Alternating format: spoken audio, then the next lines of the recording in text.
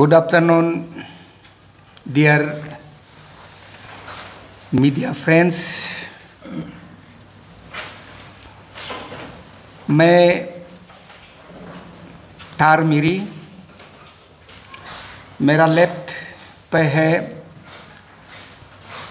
James टीची तारा, secretary general Arunachal Christian forum. मेरा right पे है नाबम निवा, vice president protocol Arunachal Christian forum. आज आपका इस माध्यम से अरुणाचल क्रिश्चियन फोरम फिर से आप लोग के साथ आपके समक्ष तीन जो मुख्य मुद्दा लेके आए हुए हैं। पहला मुद्दा है ban on conduct of prayer hailing crusade order issued by DC Yingkyong। आप सब ने पिछले सप्ते 28 फरवरी को कहीं सोशल मीडिया में छाया हुआ देखा एक एग्जीक्यूटिव ऑर्डर जो यंगक्योंग डिप्टी कमिश्नर के तहत आदेश दिया हुआ। वही मिलते ही अरुणाचल क्रिश्चियन फोरम इस ऑर्डर को, एग्जीक्यूटिव ऑर्डर को खारिज किया और विरोध किया। ये सब एक व्यक्ति या किसी समाज का इच्छा होता है। हीलिंग क्रूसेड का अर्थ होता है, हीलिंग जो है एक व्यक्ति का जो स्वस्थ होने के लिए, एक अच्छा स्वास्थ्य, एक अच्छा हेल्थ रखने के लिए जो हीलिंग के लिए किया जाता है, वो ईसाई जो विश्वास करते हैं, वो ईसाई का जो एक विश्वास के तौर पे एक अभ्यास रखा जाता है। और ये जो क्रूसेड, हीलिंग क्रूसेड का अर्थ होता है, क्रूसेड जो एक युद्ध संग्राम होता है, वो युद्ध कोई अस्त्र शस्त्र के साथ, किसी समाज के साथ युद्ध नहीं किया जाता है।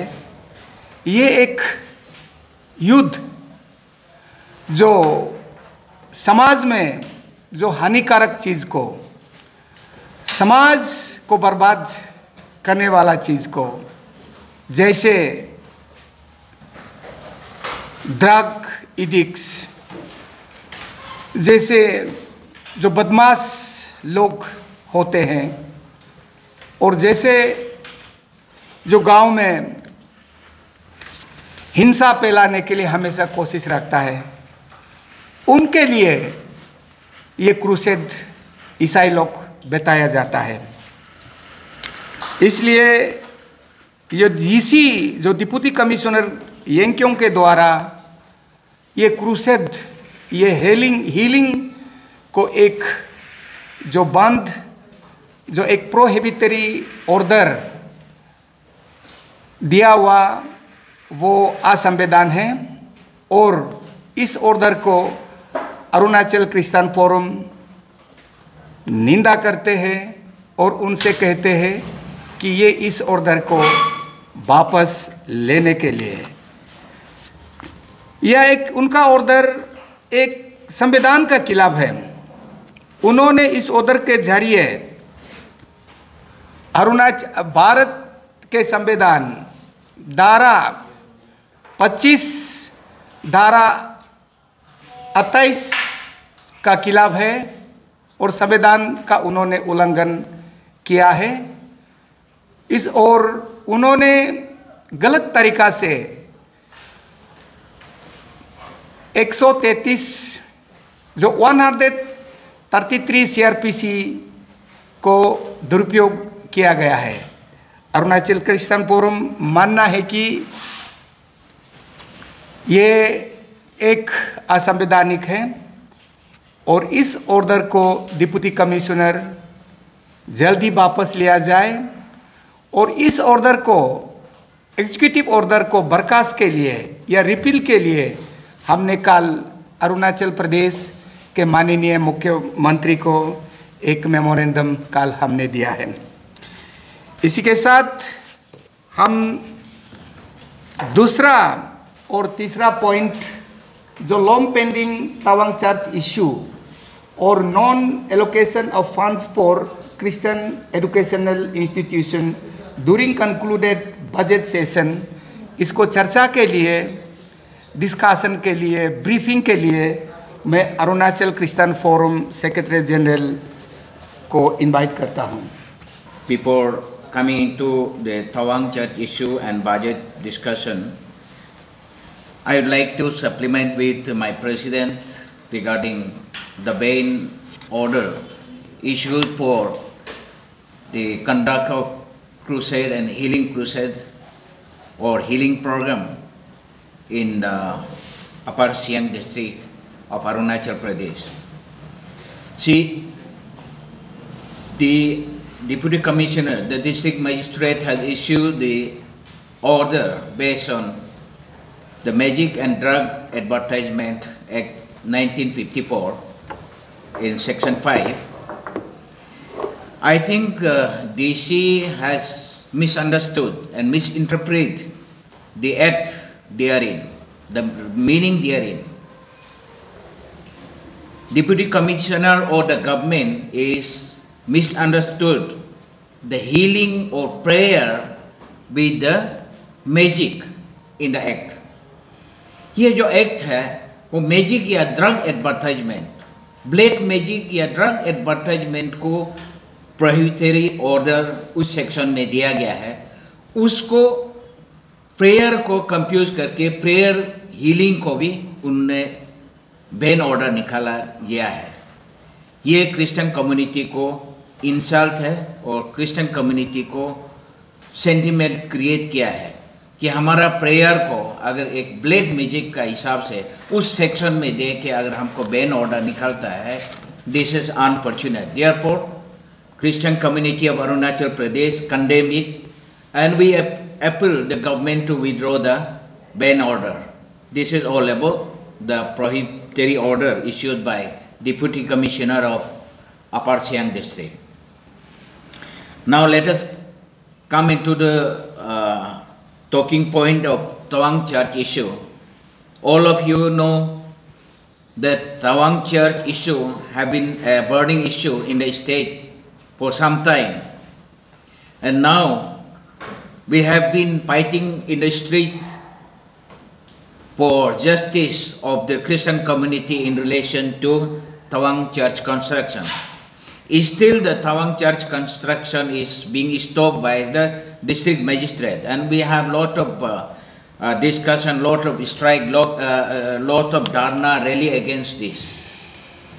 For that, we have already declared to go to Tawang for construction of church by ourselves.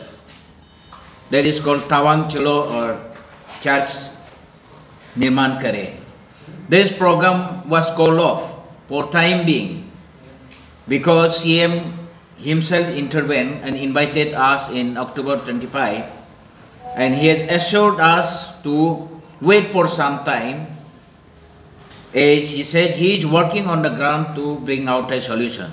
So many of our friends, many of our members, many of our Christian community wanted to know the latest status of the Tawang Church construction issue. So this is regarding Tawang Church issue, and we are there to invitation of Chief Minister and solution of Chief Minister. And Tawang Church issue is not closed chapter, it is not abandoned chapter. It is all right and active in our consideration, and we are into discussion and we are into we are talking with the government. So we hope the Chief Minister had made assurance when we 3 members visited him in his chamber in October 25th. So we are waiting for his invitation, his solution. As per his assurance, solution will come from his side. So we are waiting for his solution. Now my second point is the non-allocation of provision for Christian runs institution in Arunachal Pradesh. See, we are not against the budget layout or budget presentation by the state government in Arunachal Pradesh for 23-24 in this year. But we have certain reservations and we have some clarification to know from the government. See, when there is a non-governmental organization working for the welfare of anybody in the state, that is charity works. They decided to start the education institution or health center to run by themselves on charity basis. So when we see in last budget, there are a lot of allocations have been made to the RSS establishment institution in Arunachal Pradesh. So here we can find it out. BKB Trust has been given 2 crore grant in aid in the budget 2023-24. And BKB Dira have been given 5 crore grant in aid.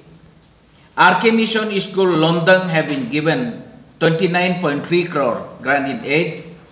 RK Mission Residential School Building Narottam Nagar have been given 7 crore as a grant in aid.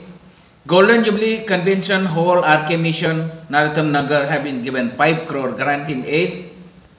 Narottam Nagar Cultural Center 2 crore rupees have been given. Again, new school building at RK Mission Narottam Nagar have been given 6 crore grant in aid. So this RK Mission and BKP Trust run schools have been given 56.3 crore. Then again, there are affiliate organizations run in Arunachal Pradesh. See, honorarium for indigenous priests have been given 8 crores. Local ritual festival have been given 5 crores. Indigenous prayer house for people of Arunachal have been given 10 crore. Research Institute of World Ancient Tradition and Culture Heritage Drawing have been given 2 crore.